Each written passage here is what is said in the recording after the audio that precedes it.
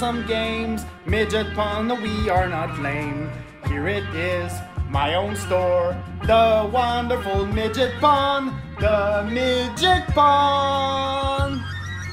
If you want some NES and also more NES, NES, SNES, even Nintendo 64, here at Midget Pun, as well as Sega, Atari, and all the other ones, it's Midget Pun, the wonderful,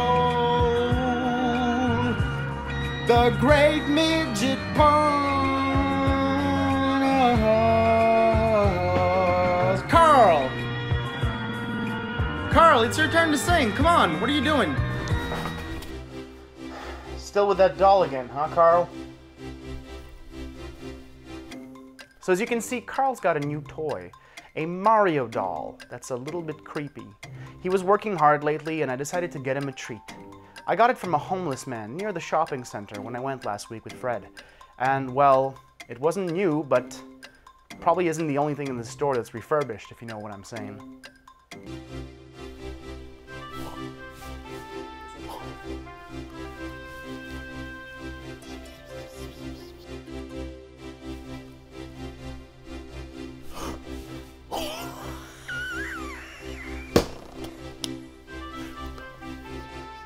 The only problem is, that doll's kind of creepy. I mean, I think it's watching me or something.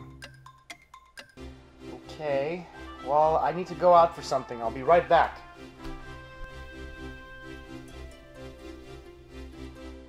See, I knew it! It's a weird doll, Qarl. It moved its head, and it's looking at me, and it wants to kill me!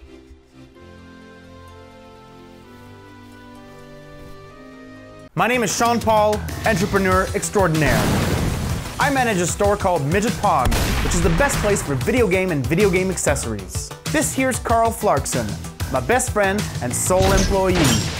With his technical know-how and my business savvy, we run a tight ship, son.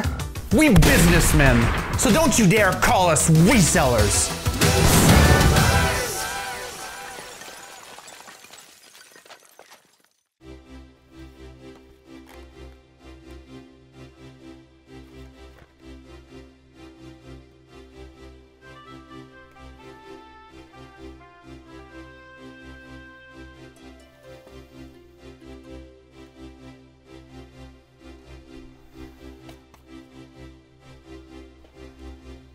Stop staring at me!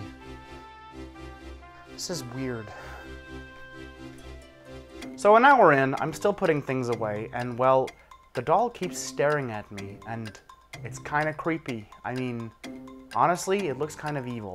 I regret buying it for Qarl, but he's happy, whatever. He's at his tap dancing lesson, so I don't have to worry about him, but the doll is still staring at me. Into my soul. Like it wants something. Something evil. Ugh. It's probably just my nerves. It might be early in the day, but I'm gonna go get a beer. That'll calm me down.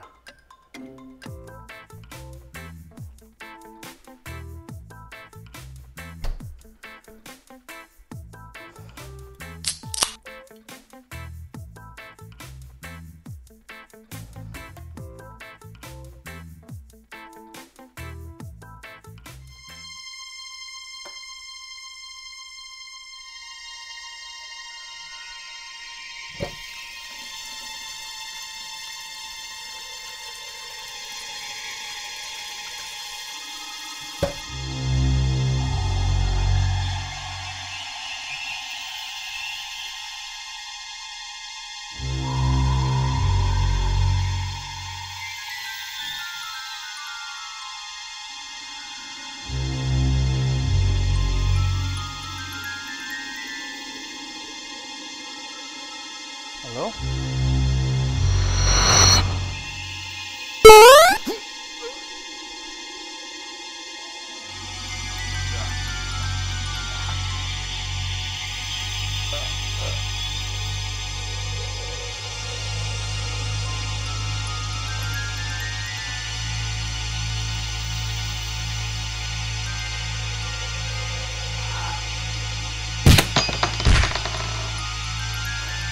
That's it. I'm throwing you out, buddy. In the garbage. Oh yeah.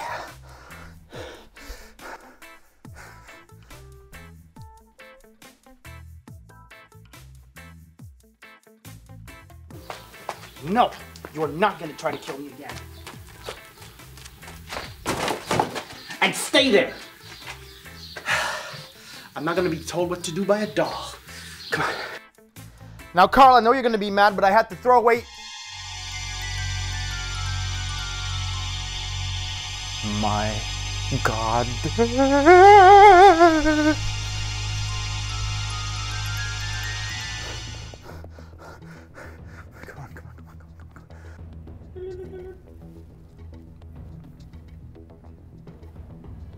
Yes. Okay, I'm not kidding around. Look, I really need your help. Qarl has a toy, and it's possessed, and it wants to kill me. You expect me to help you after you pointed gun in my face? Oh, come on, those were fake guns. The bank robbers told us so. You told me they were real.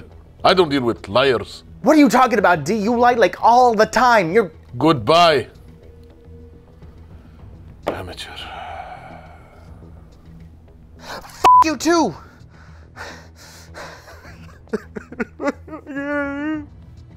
It was gonna kill me.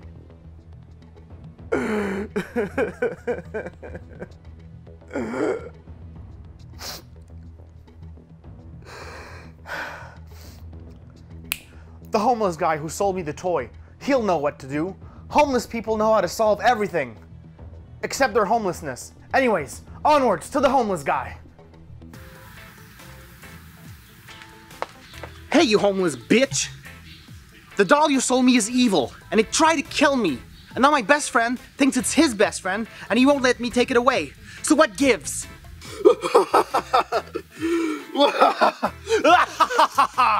My revenge is complete!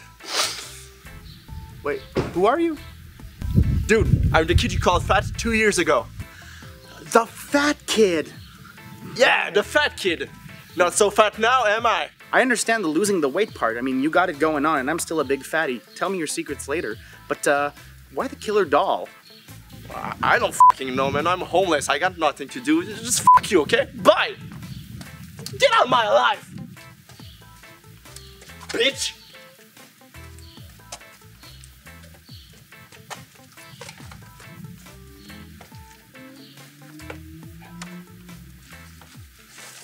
Look at him go. As free as any man who never had to work a 9 to 5 in his life. I wish I had that freedom, but I don't. Because I run a store, and I gotta make sure it's killer doll free. Turns out that ex-fat kid didn't help me at all, even though this is all his fault. But 5 minutes of research on my phone, and I found out that the doll is possessed by something called Mario.exe.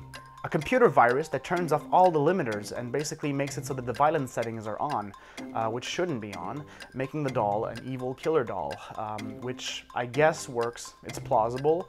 But several questions arise. Originally, I thought it was going to be the spirit of a serial killer or something that went into the doll through some voodoo hocus pocus, and so would explain why a small plush doll can carry a knife, which computer chips and stuff really can't. Why would it be programmed to be able to hold the weight of a knife anyways? And just the fact that it's like a computer thing makes it so many more questions, and whereas voodoo, while less realistic, actually makes more sense in the long run with all the things a doll can do. And then if it's like a voodoo spirit or something, then the doll would have some agency of its own, some character, something like to fight against, whereas now it's just a product that like has some animism from us like put onto it, and then it's like, oh, poor little thing, I almost feel bad for it. It's a robot that like didn't choose to be violent. So that makes it a tiny bit less scary, but whatever. I still gotta deal with it. And anyways, I gotta get back to the store and hope Qarl's okay. Qarl? What's going on here? Why are you all tied up? You! Too late! Qarl's soul is mine!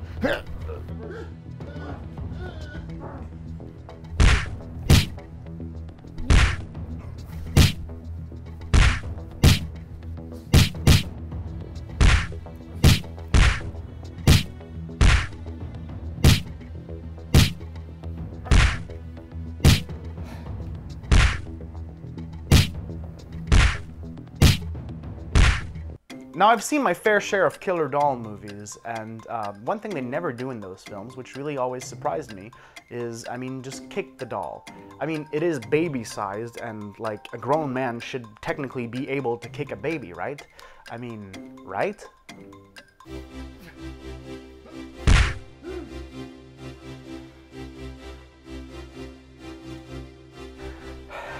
I told you, boy, that Mario doll was evil and alive and it wanted to kill me. Who didn't believe me, huh? Anyways, I know exactly what to do with him.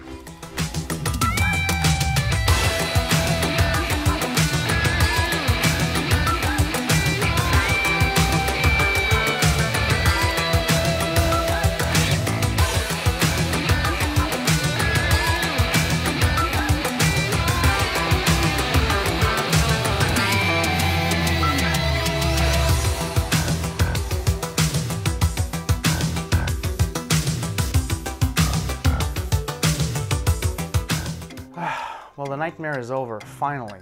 The store's about to close soon, so might as well spend the last remaining minutes with Qarl just watching some stuff we like, right?